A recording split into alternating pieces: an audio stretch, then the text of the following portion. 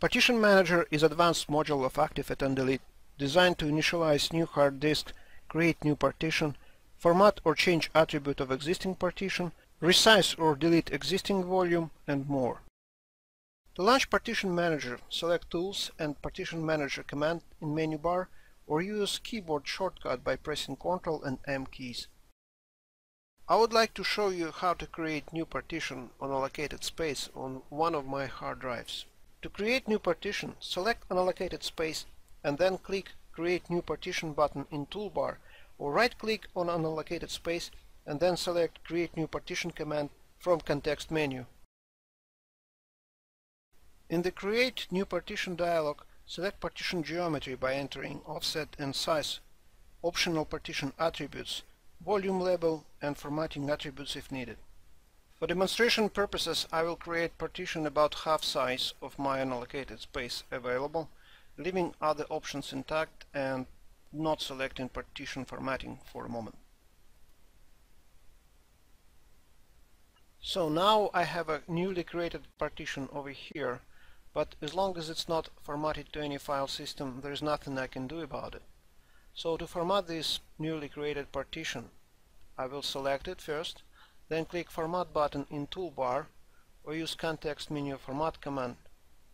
In this dialog you can select label for created volume, select file system, for instance NTFS, leaving allocated unit size as a default, and click Format to begin formatting. Confirm.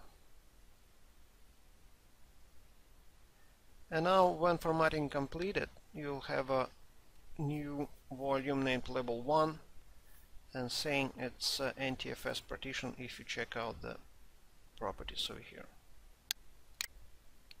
To demonstrate volume resize feature, I put some files on our newly created volume to use about half of its size.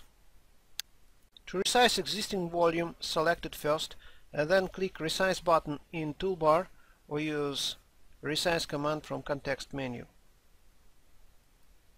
Partition map on Resize volume dialog shows use space, space available, and unallocated space located right behind of existing volume. You can also see three options here.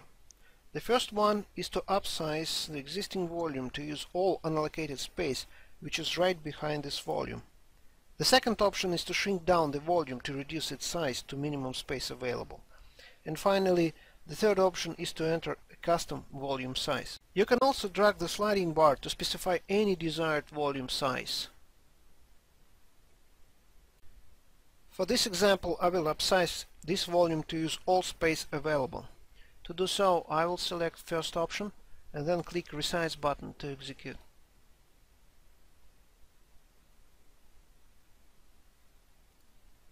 Done.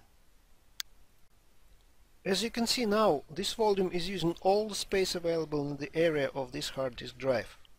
So, resizing volume, or also known as partitions, can be useful in organizing the volumes on your hard disk drive.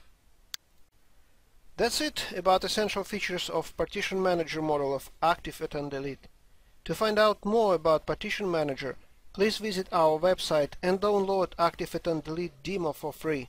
Thank you for watching this video. Until next time.